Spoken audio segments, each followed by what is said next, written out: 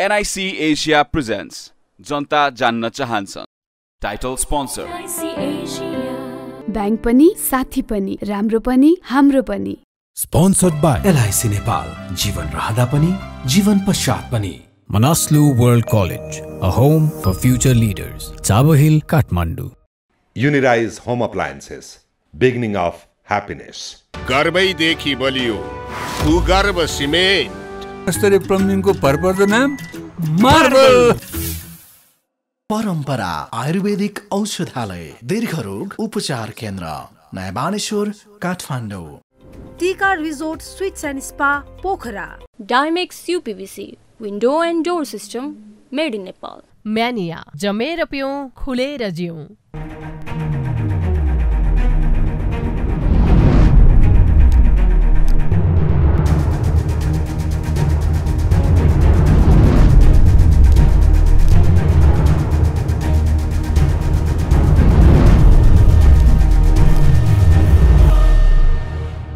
आज हामी हाम्रो देशको यातायात क्षेत्रमा भित्रेको नयाँ प्रवृत्ति र यातायात क्षेत्रलाई सुधार्न चालिएका कदमहरूको बारेमा चर्चा गर्न चाहन्छु. हाम्रो बिचमा दुईजना व्यक्तित्व हुनुहुन्छ.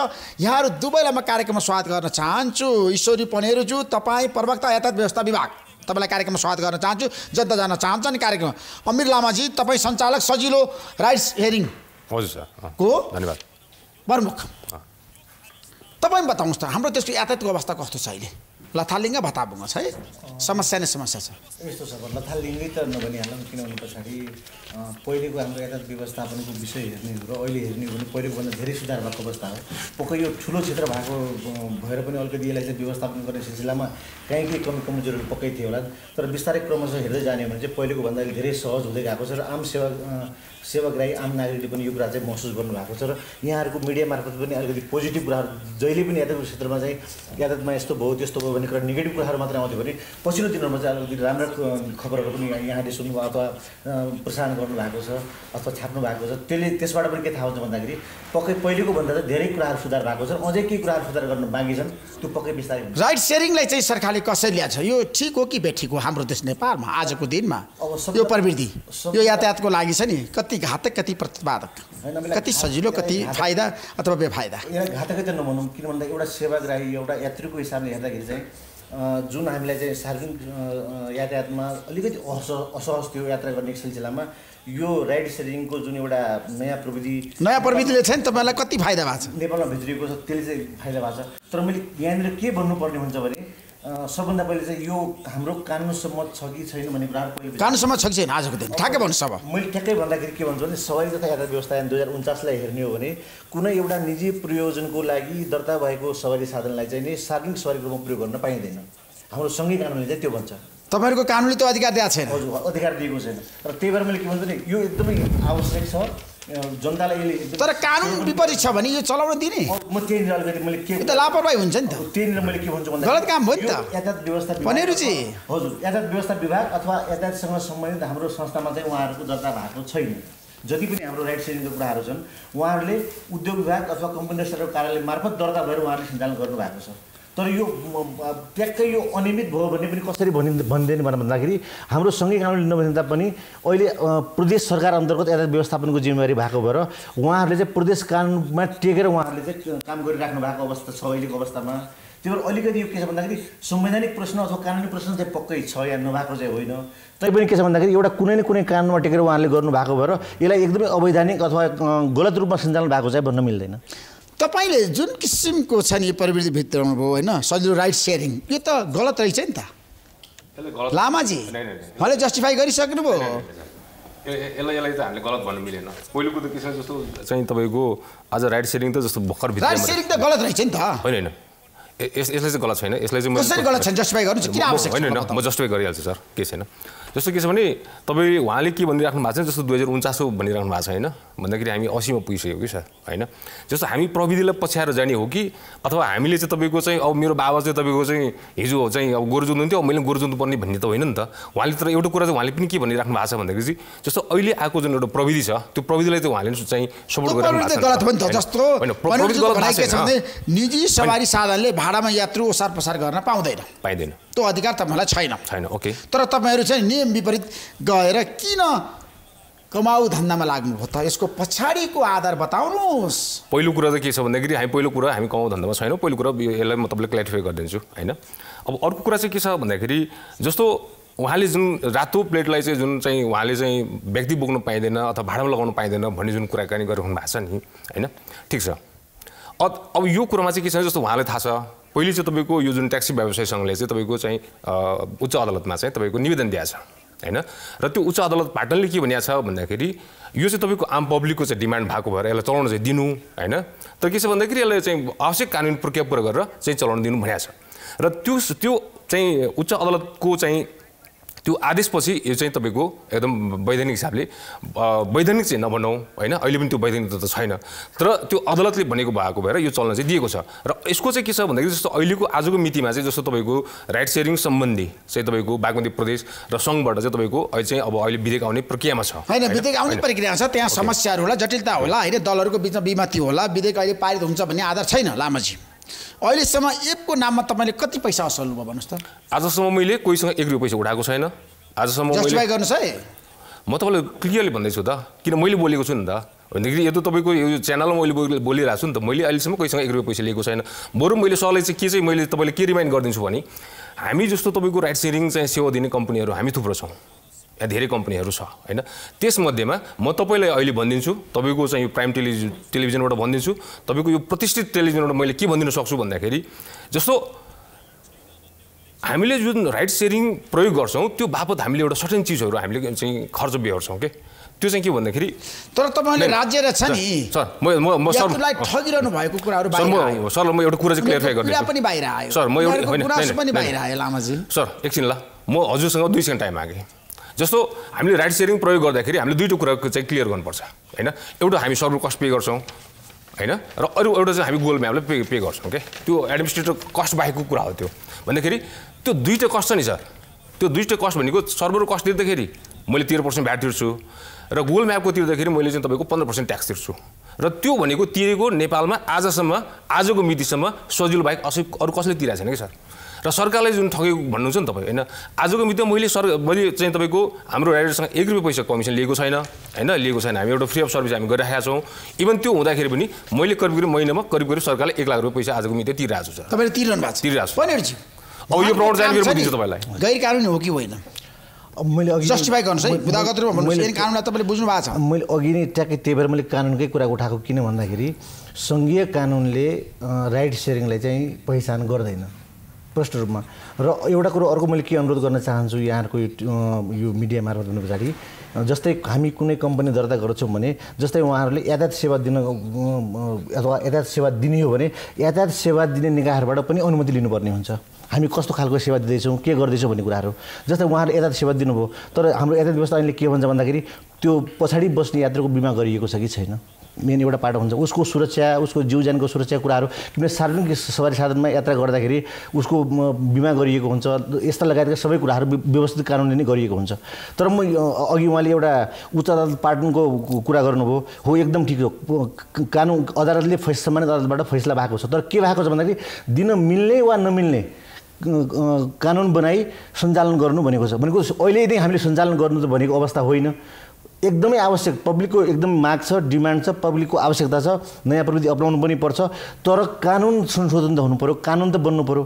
तर एउटा उहाँहरूको पोजिटिभ पक्ष के छ, अझै मैले के भन्दैछु भने यो हाम्रो नेपालको संविधानको अनुसूची 5 र 2075 सालमा कार्यविष्टीकरण प्रतिवेदनको आधारमा मैले थोरै क्लियर गर्छु। यातायात व्यवस्था विभाग किन अनुगमन गर्दैन, किन दोषीलाई कारबाही गर्दैन? म त्यही कुरामा आउँदैछु। 2075 सालमा जुन कार्यविष्टीकरण प्रतिवेदन स्वीकृत भयो नेपाल सरकार मन्त्री परिषदबाट, अहिले चाहिँ प्रदेश सरकारलाई चाहिँ यातायात क्षेत्रको व्यवस्थापनको अधिकांश जिम्मेवारी चाहिँ उहाँहरूको उसमा परेको छ र उहाँहरूलाई चाहिँ कानुन निर्माण गर्ने समेतको अधिकार दिएको अवस्था छ। र बागमती प्रदेश सरकारको यो उहाँले भन्नु भएन, मैले राखिदिन्छु। बागमती प्रदेश सरकारले 2079 को आर्थिक ऐनको दफा 18 को उपदफा 4 मैले कानुनै भनिदिन्छु, त्यहाँ चाहिँ के व्यवस्था गरिदियो भने यस्तो राइट सेयरिङ सर्भिस दिन चाहने कोही हुनुहुन्छ भने यहाँहरू चाहिँ यातायात व्यवस्था कार्यालयहरूबाट आधिकारिक रूपमा दर्ता गरेर अनुमति लिनुहोस्। र चैत्र मठानभित्र चाहिँ उहाँले सूचना अहिले त यस्ता छन् नि, साधारण धेरै छन् नि हैन, हामी कहाँ कतिवटा छन् ठ्याक्कै भन्नुहोस्। मैले त्यही भन्दैछु, तपाईसँग तथ्याङ्क छैन? हामीसँग तथ्याङ्क हुँदैन। अघि नै मैले के भने भन्दाखेरि हामीसँग उहाँले अनुमति पनि लिनु भएको छैन, यातायात व्यवस्था विभाग छ, हामीसँग अनुमति लिनै पर्छ, कानुनले नै छुट दिदैन भने हामीसँग तथ्याङ्क हुने कुरै भएन यसको त। यो विधेयक त आउँदै गरेको हो, विधेयक पारित भइसकेको छैन। हामीले चाहिँ के थियो जस्तो हामीले त जस्तो बाहिर मिडियामा हेर्दाखेरि जस्तो तपाईँको चाहिँ हामीलाई चाहिँ यो साउन्डभित्र चाहिँ हामीले दर्ता गर्नुपर्ने भन्ने थियो। त्यसकारण हामी चाहिँ तपाईँको यातायात विभागमा हामी चाहिँ गइराखेको छौँ, तर हामीले त्यहाँ अहिलेसम्म दर्ता गर्न दिएको छैन होइन। अब हामी त के छैन जस्तो यदि दर्ता खुलेको दिन पहिलो चाहिँ दर्ता हामी गर्छौँ होइन, त्यसमा केही छैन। हामी त के चाहन्छौँ भन्दाखेरि हामी सरकारले चाहिँ सम्पूर्ण कुराहरू प्रक्रिया पुरा गरेर चाहिँ तपाईँको नीतिगत हिसाबमा आओस् भन्ने हामी चाहन्छौँ होइन। तर के छ भने जुन अहिले जुन विधेयक आउनु कुराकानी भइराखेको छ, यो विधेयक आउनलाई पनि के छ भन्दाखेरि जस्तो तपाईँको सर्टेन चिजहरू होइन, कति कुराहरू चाहिँ तपाईँको त्यसलाई संशोधन गर्नुपर्ने चिजहरू देखिन्छ कि होइन। त्यो चाहिँ जस्तो एउटा कानुन सम्मत त हुनु पर्यो। राइट सेयरिङहरू कतिवटा छ हाम्रो देशमा अहिले? राइट सेयरिङको कुरा नि गर्दाखेरि त जस्तो तपाईँको नेपालमा त थुप्रै कम्पनीहरू छ होइन, जस्तो चलेको कतिवटा छ अहिले? चलेको चाहिँ 3वटा छ। तर यसमा चाहिँ हामीले सरकारसँग एउटा कुरा चाहिँ मैले भन्नुपर्छ। अब यो ठाउँमा आइसकेपछि मैले त्यो कुरा भनिदिन्छु। जस्तो के छ भने जस्तो उहाँले अघि भनिराख्नु भएको छ जस्तो जीवजनको सुरक्षाको कुरा गर्नुभएको छ नि, त्यो एकदमै जरुरी हो। पहिलो कुरा एउटा कुरा मैले आज ऋषि सरलाई एउटा मैले के भनिदिनुपर्छ भन्दाखेरि हामीले राइट सेयरिङलाई कसरी लियौँ भन्दाखेरि एउटा गन्तव्यबाट अर्को गन्तव्यसम्म जानको लागि मात्रै यसलाई चाहिँ हामीले प्रयोग गऱ्यौँ कि वास्तवमा यो होइन होइन। राइट सेयरिङको मर्म भनेको के हो भन्दाखेरि तपाईँले एउटा ठाउँबाट अर्को ठाउँमा जाने मात्रै होइन, तपाईँले चाहिँ त्यो ठाउँबाट त्यो ठाउँ जाउन्जेलसम्म त्यहाँ पनि त शोषण हुन्छ अरे, त्यहाँ पनि त दादागिरी हुन्छ अरे। भएको छ त यात्रीहरूमाथि भएको छ नि सर। तर हामीले त सल्टाएको छौँ नि त, तर यहाँ त सल्टाएको छैन नि सर। यहाँ त विभिन्न दर्ताको कम्पनीहरू छ नि त, त्यो त सरकारले खास निगरानी गर्नुपर्छ नि त। मैले अघि सरलाई एउटा कुरा भनेको थिएँ नि, हजुर कति याद गर्नुभयो, सरले कति याद गर्नुभयो होइन। नेपालमा यदि तपाईँको चाहिँ सर्भर र गुगल म्यापलाई तिरेको जुन ट्याक्स चाहिँ यदि कसैले तिरेको छैन त्यो एउटा सजिलो कम्पनीले मात्रै तिरेको छ सर। यहाँ त कम्पनी त 5 वर्षदेखि छ नि त, तर कोही एउटा कम्पनी तिरेको छ सर आजसम्म? त्यो रेकर्ड त म तपाईँले यहाँले देखाउन सक्छु नि त होइन। भन्दाखेरि यहाँ त चाहिँ इलिगल वेमा राइडरहरू पनि आन्दोलित छन्, किन उनीहरूको श्रम शोषण गरेको तपाईँहरूले? हामीले गरेका छैनौँ, तर भएको छ। वास्तविकता त्यही हो नि त, जनता जान्न चाहन्छ। श्रम शोषण त भएको छ। कति पीडादायक कुरा छ हेर्नु त। तपाईले केही गर्न सक्नुहुन्न, मुख दर्शक बन्नुहुन्छ। मैले त्यही भएर किन तपाईँ प्रवक्ता बन्नुभयो? प्रवक्ताले एक्सन गर्नु पर्दैन, कारबाही गर्नु पर्दैन, सही सुझाव दिनु पर्दैन? कारबाही गर्नलाई त हामीले अनुमति दिएको हुनु पर्यो सर, एउटा पहिलो पाटो। तपाईँले अनुमति दिनु भएको छैन? अर्को पाटो म यहाँलाई भन्दैछु, यसलाई चाहिँ अहिले बागमती प्रदेश सरकार अथवा बागमती प्रदेशभित्र मात्रै यो सञ्चालन भएको छ, अन्त सञ्चालनमा आएको छैन। र यो कार्यक्षेत्र ट्याक्कै बागमती प्रदेशको पर्ने भएर उहाँहरूलाई नियमन गर्नुपर्छ भन्ने हिसाबले हामीले अनुरोध गरेको अवस्था, समन्वय गरेको अवस्था छ। र अर्को विषय जुन उहाँले विधेयक आउँदैछ भन्ने कुरा गर्नुभएको छ, एउटा नयाँ कानुन त विधेयक त संसद मार्फत आउने अलिकति प्रक्रिया लामो होला, तर हामीले यो विषयलाई चाहिँ सम्बोधन गर्नुपर्छ भन्ने हिसाबले भोलि पर्सि गण्डकी प्रदेशमा सुरु होला अथवा अर्को प्रदेशमा सुरु होला। अनि हामीले के गरिरहेको छौँ भन्दाखेरि पे बाइक सम्बन्धी एउटा कार्यविधि बनाएर यसलाई चाहिँ अलिकति अगाडि बढाउनुपर्छ कि नदिने हो भने दिने हो भने हाम्रो कानुनमा संशोधन गर्नु पर्यो। नियमावलीमा प्रश्न के छ भन्दाखेरि सार्वजनिक सवारी साधनको नम्बर प्लेट चाहिँ कालो हुनेछ भनेको छ। म्हणजे के अब त्यो व्यवस्था गरेर यो सार्वजनिक सवारी साधनको त्यो विषयवस्तु नै चेन्ज गर्नु पर्यो र नियमावलीमा संशोधन गर्नु पर्यो कि त हामीले चाहिँ यो कार्यविधि मार्फत यो दिन सकिन्छ र कसरी दिने, त्यसलाई चाहिँ कसरी नियमन गर्ने भन्ने कुराहरू आउनु पर्यो। मेरो अनुरोध फेरि मैले अनुरोध के गर्न चाहे भने कम्पनी दर्ता र यातायात सेवा सञ्चालन गर्ने विषय भनेको फरक विषय हो। उहाँहरूले एउटा कम्पनीको रूपमा चाहिँ कम्पनी रजिस्टर कार्यालयमा अथवा उद्योग विभागमा दर्ता गर्नुभएको होला, तर यातायात सेवा यदि उहाँहरूले दिने हो भने यातायातसँग सम्बन्धित निकायहरूबाट पनि परमिसन लिनुपर्ने हुन्छ र त्यहाँका टर्म्स एन्ड कन्डिसनहरू पालना गर्नु। तपाईँको सहमति छ लामाजी? हामीले सरकारसँग स्वीकृति लिनुपर्ने ठाउँमा त हामी लिन्छौँ, त्यो लिनुपर्छ, त्यो हामी मान्छौँ। होइन सर, मेरो कुरा यदि छ, तपाईँ त सेवामुखी भन्दा नाफामुखी काम गर्नुहुन्छ, पैसा कमाउन लाग्नुभन्दा अगाडि जाने चिज हो नि त्यो त। तपाईलाई त अहिलेसम्म त हुनु भएको छैन नि सर। यात्रा ठग्नु छ, पैसा कमाउनु छ। पहिलो कुरा त मैले अघि हजुरले के भने भन्दाखेरि अहिलेसम्म हामीले त तपाईँको 1 रुपियाँ कमिसन ल्याएको छैनौँ राइडरसँग। कसले विश्वास गर्छ? होइन विश्वास गर्ने कुरा हेर्नु सर, मेरोमा आएर हेर्दा भइहाल्छ नि सर।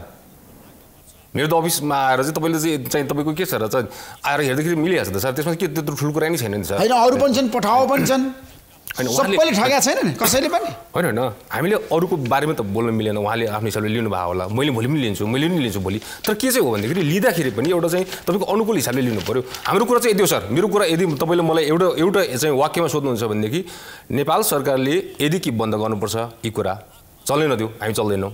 ओके, यदि हामीले चल्नु पाउनु पर्ने हो भने हामीले चल्ने हो भनेदेखि चाहिँ सही तरिकाको चाहिँ नियम कानुन ल्याउनुहोस्, विधेयक ल्याउनुहोस्, हामी मान्न तयार छौँ होइन। र हामी चाहिँ अर्को चाहिँ मैले तपाईँले के भन्नुपर्छ भन्दाखेरि जस्तो जुन विधेयक आउनु खोजिराखेको छ नि होइन, त्यो टोटल्ली तपाईँको राइडरले पेलिएको छ क्या।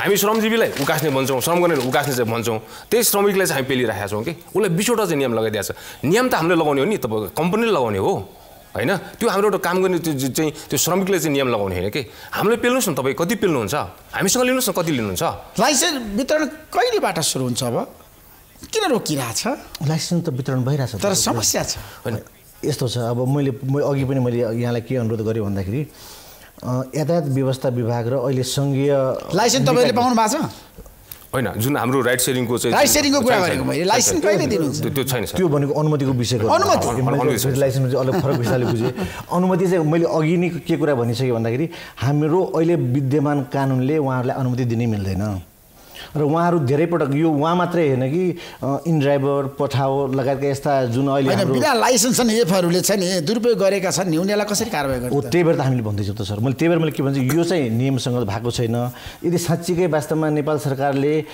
कडाई गर्ने हो र पब्लिकको डिमान्ड किनभने पब्लिकलाई चाहिँ बहुतै सजिलो भएको छ एउटा कुरा चाहिँ हामीले के स्वीकार्नुपर्छ भने त्यो पब्लिकलाई भएको सजिलो दुरुपयोगलाई त रोक्नु पर्यो नि हो त्यो रोक्नुपर्छ र हामीले त्यही भएर तयार हुनु पर्यो तपाईहरु त्यही भएर हामीले चाहिँ सम्बन्धित निकायमा जहाँ त्यो दर्ता हुन्छ अथवा उहाँहरू जहाँ दर्ता गरेर उहाँहरूले चाहिँ यो सेवा सर्भिस हामी सुरु गर्छौँ भन्नुभएको छ हामीले पटक पटक के अनुरोध गरेका छौँ भने तपाईँहरूले यदि यातायात सेवा दिने हो भने चाहिँ यातायात सेवा दिने निकायहरूमा चाहिँ तपाईँको त्यसको चाहिँ शर्तहरू समेत पालना गर्ने गरी यहाँले गर्नुहोस् एउटा इक्जाम्पल दिन्छु म कुनै एउटा विद्यालय कसैले खोल्छ भने उसले सुरुमा चाहिँ कम्युनिटीको रूपमा दर्ता गर्ला तर त्यो शिक्षा मन्त्रालयबाट उसले विद्यालय के शर्तहरू पालना गर्नुपर्ने के गर्नुपर्ने भन्ने कुरा उसले त्यहाँबाट उसले दिएको हुन्छ ती पालना गर्नुपर्ने हुन्छ हो ती कुराहरू चाहिँ अहिले हाम्रो पालना गर्नु भएको छ लामाजी विद्यागत पालना गर्नलाई हामी तयार छौँ र त्यो पालन ठाउँ दिनुहोस् भनेका छौँ कि हामीले के भनेका छौँ भन्दाखेरि कि तपाईँको वैधानिक हिसाबले चलाउन दिनुहोस् हामीलाई के होइन भने सबैले बन्द गरिदिनुहोस् हैन यो चाहिँ के भयो भन्दाखेरि जस्तो तपाईँको अहिले जुन तपाईँले विकृतिको कुरा गरिरहनु भएको छ नि हैन तपाईँको कुनै एउटा कम्पनी दर्ता भएको छैन जस्तो एकछिन मान्नुहोस् जस्तो हामी कहाँ स्क्याम भएको छ एक्सिडेन्ट भएको छ हैन कहिलेकाहीँ झगडा भएको छ कुटाकुट भएको छ त्यस्तो केसमा हामी त जान्छौँ हामी त मिलाउने ट्राई गर्छौँ तर यो बिचमा त के भएको छ भन्दाखेरि जस्तो तपाईँको यस्तो किसिमको धेरै गतिविधिहरू भएको छ नि त तर यहाँ त के छ भन्दाखेरि जस्तो अब गएर भन्ने ठाउँ छैन नि त हैन कम्पनी छैन के छैन तपाईँको चाहिँ कन्ट्याक्ट गर्ने अफिस छैन के छैन नि त यो चिजलाई सरकारले नियमन गर्नु पर्यो कि हैन अर्को कुरा चाहिँ के हो भन्दाखेरि जस्तो सरकारले हामीले भनेको के हो भन्दाखेरि मैले अघिल्लो उहाँलाई भनिरहेको छु जस्तो उहाँहरूको थ्रुबाट हो नि हामीले भन्ने त होइन हामीले रिक्वेस्ट गर्ने हो नि त उहाँलाई के छ भने हामीलाई चाहिँ जस्तो नियम कानुन के खालको बन्नुपर्ने होइन उहाँले सबै गर्नु तपाईँको माग के छ त नियम कानुन कस्तो बन्नुपर्छ मेरो माग के छ भन्दाखेरि मेरो माग चाहिँ यस्तो छ सरकारले लिनुपर्ने ट्याक्स चाहिँ हामीबाट लिनुपर्छ कम्पनीसँग लिने हो हैन हाम्रो राइडरलाई चाहिँ सुविधा दिनुपर्छ जस्तो हाम्रो राइडरलाई कम्तीमा के छ नि जस्तो हामीले ट्याक्स तिर्छौँ हामी चाहिँ गर्छौँ भनेदेखि जस्तो हाम्रो राइडरले कम्तीमा एउटा ठाउँमा 2 मिनट चाहिँ रोक्न पाओस् हैन मान्छे चढ्न पाओस् झार्न पाओस् हैन भन्ने छ जस्तो उहाँले अघि कालो प्लेटको कुरा गरेर राख्नु भएको छ नि मैले चाहिँ यसले के भन्छु भन्दाखेरि अब सरले मलाई कति टाइम दिनुहुन्छ मलाई थाहा छैन होइन भनेदेखि चाहिँ जस्तो हामी आजको मितिमा जस्तो तपाईलाई चाहिँ एउटा सानो म इक्जाम्पल दिन्छु हामीले 2020 तिर मतलब 2000 को कुरा 2001 तिर हामीले एउटा इमेल गर्यौं अथवा इमेल कहाँबाट आयो अथवा इमेल हामीले कहाँ पठायौं भन्दाखेरि वाउ इन्टरनेट भन्ने टाइम थियो कि सर हैन त्यो बेला चाहिँ एउटा भिडियो हामीले चाहिँ यसो हेर्नु पर्ने तपाईको आधी घण्टा वेट गर्नुपर्ने समय थियो कि सर तर आज जुन हामी यो जुन यसरी हामी गरिरहेका छौं जुन एउटा चाहिँ हामी टेक्नोलोजीलाई प्रयोग गरिरहेका छौं नि सर करिब यो अन्त हो हैन समस्या छ जटिलता छ लामाजी तपाईले चाहिँ अफलाइन को कुरा गर्छु म एकदम तपाईहरु अफलाइनमा बसेर यात्रु सार्दा दुर्घटना हुन्छ यसको जिम्मेवारी कसैले लिने अब यसमा के छ भन्दाखेरि अफलाइनको लागि चाहिँ हामीले के गरेका छौं भन्दाखेरि हाम्रो सिस्टममा चाहिँ स्पोर्ट बुकिङ भन्ने हामीले एउटा अप्सन राखिदिएका छौं त्यसको मतलब के हो भन्दाखेरि कुनै पनि राइडरले चाहिँ तपाईको अफलाइन मान्छे भेट्यो उसले रिक्वेस्ट गरेर होइन कि कोही अफलाइन बाटोमा मान्छे भेट्यो भनेदेखि उसले आफ्नो राइडरको आफ्नो एपबाट कस्टमरको नाम नम्बर फोन नम्बर समस्या समाधान हुन्छ त्यसले के गर्छ भन्दै जस्तो तपाईको अननोन मान्छे भयो उसले कस्टमरको नाम नम्बर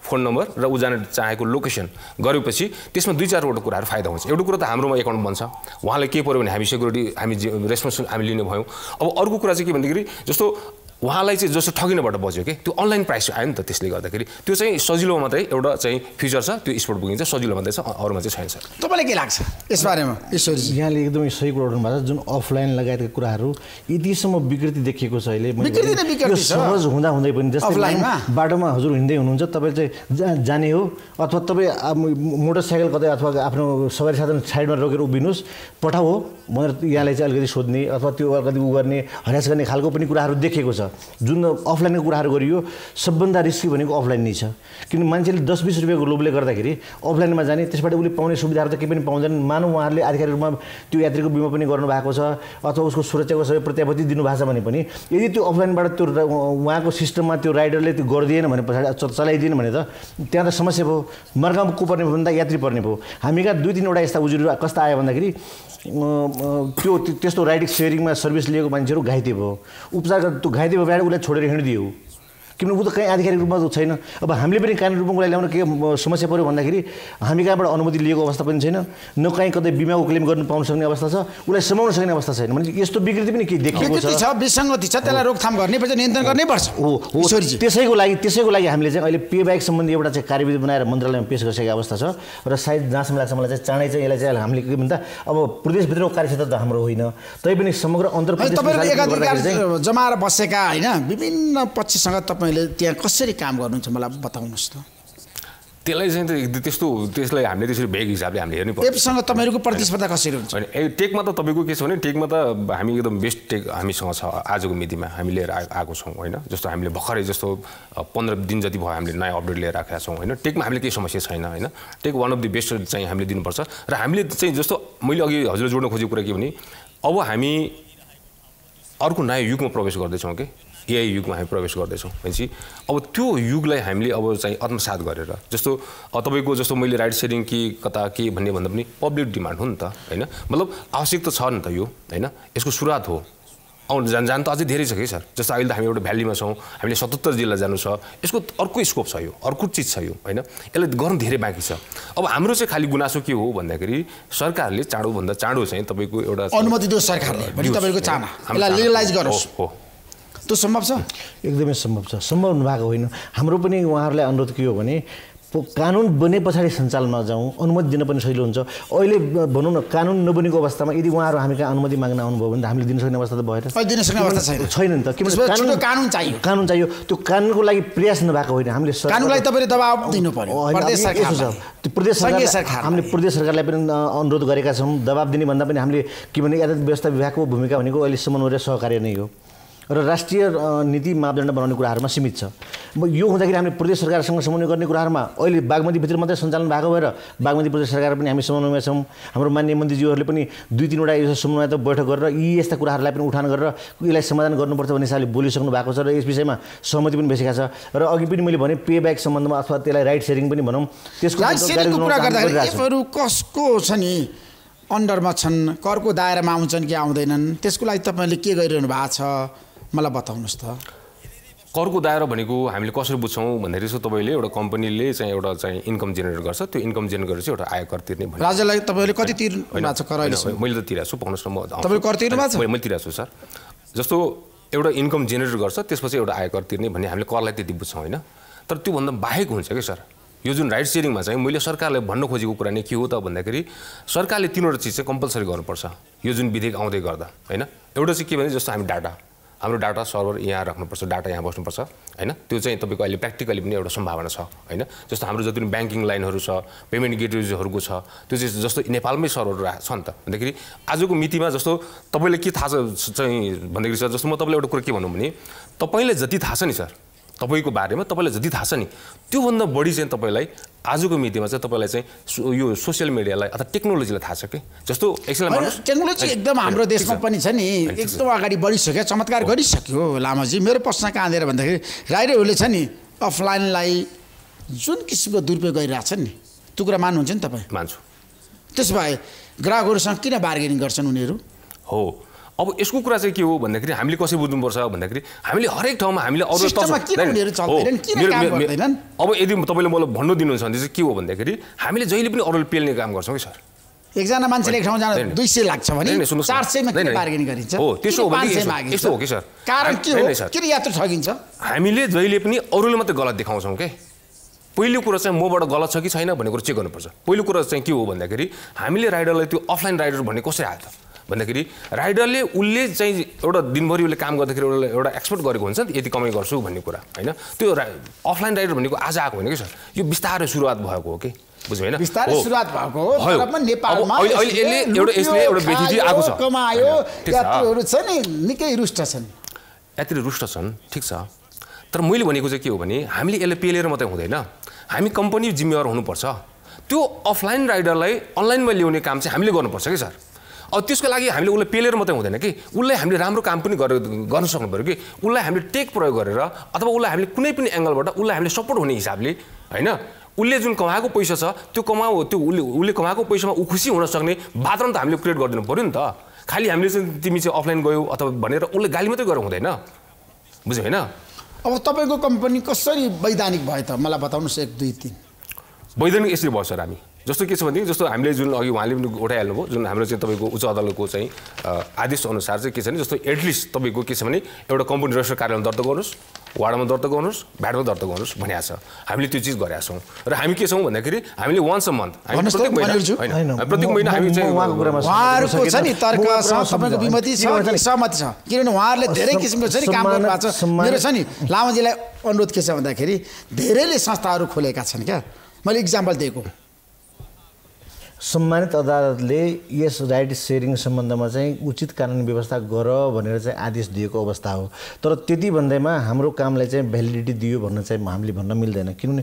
मैले उहाँले बरु एउटा कुरा के भन्न सक्नुहुन्छ भने उहाँले त्यो भन्नु भएन अघि पनि मैले होइन जस्तै भन्नु उहाँहरू कहाँ आबद्ध हुनुपर्छ अहिले भन्दाखेरि यातायात व्यवस्था विभागले उहाँहरूको कुरा सुनवाई गरेन हाम्रो कानुनले सँगै कानुनले मानेन भन्दा पनि हाम्रो बागमती प्रदेशभित्र तपाईँले अहिले सञ्चालन गर्दै हुनुहुन्छ भने तपाईँ चाहिँ बागमती प्रदेश सरकारको यातायात मन्त्रालयमा जानुहोस् त्यहाँबाट सहमति लिनुहोस् किनभने त्यहाँको आर्थिक ऐनमा यो विषयलाई अलिकति सम्बोधन गरेको अवस्था छ र सुरुमा चाहिँ तपाईँ बागमती भित्रै मात्रै केन्द्रित रहेर त्यहाँको अनुमति लिएर सञ्चालन गर्नुभयो भने केही रूपमा भयो नि यहाँले कानुनले मान्यता प्राप्त गर्नुभयो तर अदालतले भनिसक्यो अब हामी चाहिँ अब यो वैध भयो कम्पनी रेजिस्ट्रारमा दर्ता छौँ भन्नु चाहिँ पाउनुहुन्न ठिक छ होइन सरको कुरा एकदम ठिक छ हामी चाहिँ तपाईँको बागमती प्रदेश पनि गएको छौँ हाम्रो बागमती प्रदेशमा हाम्रो अलरेडी फाइल छ होइन दर्ता खोलेपछि हामीले भन्नुहोस् भनेका छौँ हामीले उहाँसँग अहिले पनि सहकारी गरिराखेका छौँ हामीले के भन्यौँ भन्दाखेरि हामीले चाहिँ जस्तो चाहिँ हामीले चाहिँ अदालतले चलाऊ भन्यो त्यस कारण हामी चलायौँ भनेर हामीले भनेका छैनौँ अहिले पनि हामीले के भन्छौँ भन्दाखेरि कानुनी हिसाबले त अहिले पनि हामी इलिगल हो हामी वैधानिक त छैनौँ त्यो कुरा हामी मान्छौँ हामीले के भनेको भन्दाखेरि वैधानिक हिसाबले के हामीलाई चल्न दियो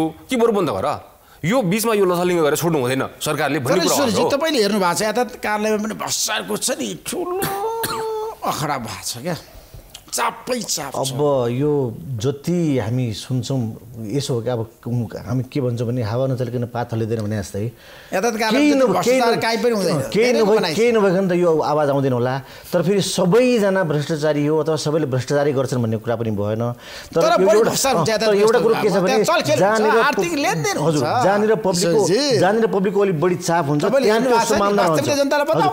मलाई कुरा राखिदिनुहोस् जहाँनिर पब्लिकको अलिकति भिडभाड हुन्छ त्यहाँनिर त्यो सम्भावना बढिरहन्छ त्यही भएर यातायात व्यवस्था विभागले के गर्यो भन्दाखेरि सकेसम्म पब्लिक चाहिँ आफ्नो घरबाटै सेवा प्राप्त गर्न सकोस् भन्ने हिसाबले जुन अहिले हामी राइट सेक्टरमा पनि यो एप्लिकेसनको विद्युतीय प्रयोगको कुरा गर्दैछौँ हामीले पनि अब के छ भन्दाखेरि सकेसम्म सेवाग्राहीले घरबाटै सेवा प्राप्त गरोस् र त्यो त्यस्ता कर्मचारीहरूसँग चाहिँ पब्लिकको सम्पर्कै नहोस् अथवा बिचौलियाको कुनै सम्पर्कै नहोस् भन्ने हिसाबले हामी त्यस्ता एप्लिकेसनहरू बनाउँदैछौँ र निकट भविष्यमा यहाँहरू हेर्दै जानु होला मैले यो प्रतिष्ठित मिडियाबाट भन्दैछु के भन्दाखेरि 1-2 वर्षभित्रमा चाहिँ हाम्रो के छ भन्दाखेरि सवारी दर्ता प्रणाली विद्युतीय हुन्छ यो सवारी चालक अनुमति पत्र सम्बन्धी सम्पूर्ण सेवाहरू चाहे त्यो राजस्व भुक्तान लगायतका कुराहरू अब बायोमेट्रिक गर्ने र जाँच दिने कुरा त व्यक्ति जानै पर्यो त्यो बाहेकको कुराहरूको हकमा चाहिँ राइट सेयरिङहरू बन्द हुन्छ न अब सबै होइन म बन्द हुन्छ मैले भनेन बन्द गर्नुपर्छ भन्ने पक्षमा तपाईँ हुनुहुन्छ छैन हाम्रो के छ भन्दाखेरि यो चाहिँ समय सापेक्ष आम पब्लिकको माग हो र हामीले उच्च प्रविधियुक्त जुन यो सेवा दिन खोजिएको छ एकदमै राम्रो छ तर यसलाई नियमन गर्नुपर्छ तर नियमन नगरिकन चाहिँ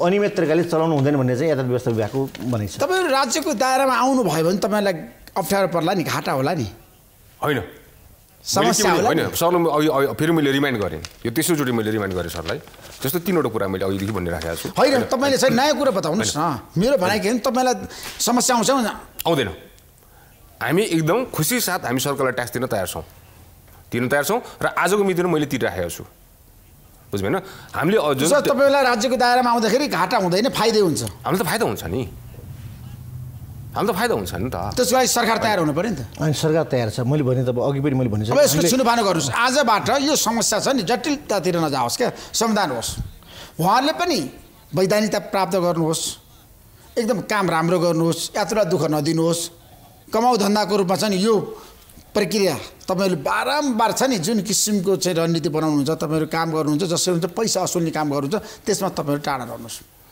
त्यो त हामी एउटा कहिले हुँदैन। पहिलो कुरा त के छ भने जस्तो पहिलो कुरा त मैले अघि पनि भने हामीले अहिलेसम्म कमिसन ल्याएको छैनौँ, फ्री अफ कमिसन भएपछि त्यो नै भएन। तर कमिसन हामीले लिँदाखेरि पनि के छ भन्दाखेरि जस्तो यस्तो चाहिँ हामीले गर्नु भएन क्या। जस्तो मलाई चाहिँ तपाईँको अथाह सम्पत्ति चाहिने, तर मेरो काम गर्ने साथीहरूलाई चाहिँ उसलाई चाहिँ खानै नपुग्ने भन्ने त हुँदैन नि त होइन, ब्यालेन्स त हुनु पऱ्यो नि त। मलाई त्यत्रो अथाह सम्पत्ति चाहिएन कि सर, बुझ्यो होइन, मलाई त्यत्रो अथाह चाहिँदैन कि, एउटा चल्ने हिसाबमा भइगयो नि त। मैले एउटा राइडरलाई अथवा चाहिँ अथवा भन्नुहोस् न कस्टमरलाई हो नि त, हामीले कस्टमरसँग लिने हो नि त पैसा त, त्यहाँबाट राइडरले लिन्छ, राइडरले हामीलाई दिन्छ भन्दाखेरि उसलाई मैले जति बढी च्याप्छु उता त्यो हामीले प्राइस त्यही हिसाबले हाई बढाउनु पर्छ नि त। त्यो हिसाबले गर्दाखेरि जुन विधेयकको कुरा गरिराखेको भन्दाखेरि एउटा सरकारले एउटा चाहिँ यति पैसा ल तिमी प्रति किलोमिटर लिऊ भनेर सरकारले यो खालको चाहिँ एउटा विधि बनाओस् होइन, अनि त्यो विधिभित्र हामी बसेर काम गर्न पाइयोस् होइन। हाम्रो चाहिँ जुन एउटा चाहिँ यो जुन राइट सेयरिङको जुन अवधारणा छ त्यसलाई सही तरिकाले सदुपयोग गर्न पाइयोस् न सर। हामी चाहेको त त्यति नहुने, हामीले त के भनेको छौँ र हामी सरकारलाई त हामी एकदम खुसी साथ सरकारले थाहा छैन, मैले अहिले पनि फेरि सरले दोहोऱ्याए भने सरकारलाई जब कि आजको मितिसम्म थाहा छैन सर्भरको र तपाईँको चाहिँ गुगल म्यापको पैसा तिर्दाखेरि 13% भ्याट र 15% चाहिँ ट्याक्स लाग्छ भन्ने कुरा सरकारलाई थाहा छैन, तर पनि मैले तिरिराखेको छु कि सर। र एउटै कम्पनी सजिलो मात्रै हो सर आजको मितिमा। अब यो ट्याक्कै अब मैले त्यही भएर त अघि मैले भने त तपाईँले अनुमति लिने निकायहरूबाट अनुमति लिएर सञ्चालन गर्नुभएको भए सरकारलाई पनि थाहा हुन्थ्यो। यदि यहाँले कम्पनी रजिस्टर कार्यालयमा दर्ता गर्नुभएको छ भने कि त्यो संस्थालाई थाहा हुनु पऱ्यो यहाँले चाहिँ त्यो ट्याक्स तिर्दै हुनुहुन्छ भनेर। तर यातायात सेवा यदि यहाँले दिनुहुन्छ भने मैले भने अघि धेरैचोटि मैले रिपिट गरिसकेँ, एकदमै राम्रो हो, पब्लिकको डिमान्ड पनि छ, यो पब्लिकलाई एकदमै सजिलो भएको छ। हाम्रो किनभने पर्याप्त हामीसँग सार्वजनिक सवारीका साधनहरू छैनन् अहिले होइन, त्यो हुँदाखेरि धेरै सहजको अवस्था पनि छ। त्यति भन्दै पनि के छ भने कम्तीमा हामीले कानुनको पालना गरेर कानुन बनाएको छैन भने त्यो बन्नसम्म कुरिदिनु पर्यो। यदि बनिसकेको छ भने त्यस्ता निकायहरूबाट हो त्यही भएर त म भन्दैछु। मैले यदि उहाँहरू बागमती प्रदेशबाट अन्तर प्रदेशमा मात्रै सञ्चालन गर्नुभएको भए यातायात व्यवस्था विभाग आकर्षित हुन्थ्यो, सङ्घीय सरकार आकर्षित हुन्थ्यो। अहिले उहाँहरू बागमती प्रदेशभित्र मात्रै सीमित रहनु भएको भएर बागमती प्रदेश सरकार र त्यो प्रदेश सरकारको यातायात हेर्ने मन्त्रालय नियमन गरेको अवस्था छ। अघि एउटा थोरै उहाँको म कन्फ्युज केमा भयो भन्दाखेरि उहाँले चाहिँ हामीले फाइल पेश गरेका छौँ अनुमति पाएका छैन भन्नुभयो, तर बागमती प्रदेश सरकारले चैत मठान्तरसम्मको समय सीमा दिएर जो आउनु भएको छैन आबद्ध हुनुहोस् है हामी अनुमति दिन्छौँ भनेर पनि सूचना निकाल्यो। होइन सर, सूचना निकाल्यो, त्यो सूचनालाई आधार मानेर हामी गयौँ, तर हामीले दिएको छैन। त्यो अब त्यो हजुरले बरु त्यहाँ त कुरा राख्नु पर्यो। हजुरले हामी कुरा राखेका छौँ सर, कुरा राख्नुहोस्, सहमति गर्नुहोस्। यहाँहरू दुवैलाई कार्यक्रममा आइदिनु धेरै धेरै धन्यवाद दिन चाहन्छु। Thank you so much. नमस्ते।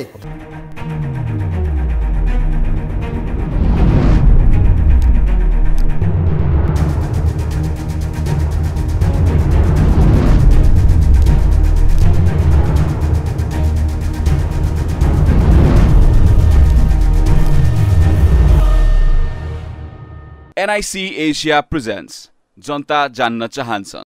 टाइटल स्पोन्सर बैंक पनि साथी पनि राम्रो पनि हाम्रो पनि। स्पोन्सर्ड बाय LIC नेपाल, जीवन रहँदा पनि जीवन पश्चात पनि।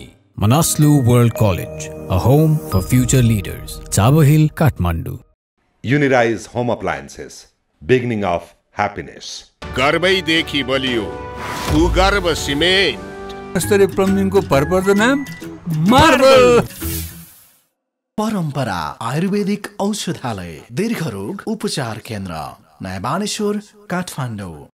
टीका resort sweets and spa Pokhara. डाइमेक्स UPVC window and door system made in Nepal. म्यानिया जमेर पिउँ खुलेर जिउँ।